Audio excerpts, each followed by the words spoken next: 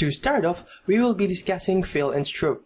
This is a really important concept inside Illustrator which you need to learn first before even drawing your first shape. Now, in plain terms, fill is just your shape's color, and stroke is just your shape's outline. Now, to show you some real-world usage of both of these properties, here are some artwork I've created. So, the first artwork was created just by using the shape's fill and no outline. You can see that by just using the fill of the shapes, we were able to create simple artwork that is very appealing. Now, the next one has no fill but has stroke instead. And as you can see, we were also able to create art just by using this property. Now, and in this last sample, we were able to create a simple artwork again by utilizing both the fill and the stroke properties of the shapes.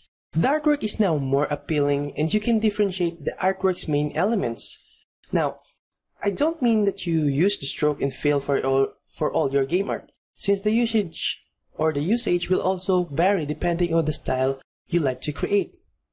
Now, for some shortcuts, if you press D on your keyboard, the shapes will be reverted to default style, which is the black stroke and the white fill. Now, you can lay out your basic shapes here while in this kind of style first.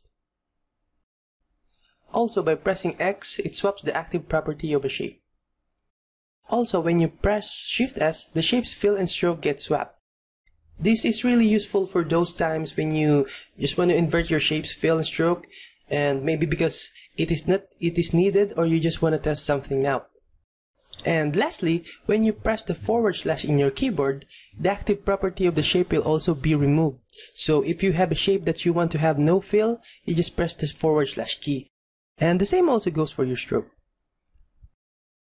So yeah, that's the basics of the fill and stroke property. And with enough practice, you are sure to be proficient in using these features.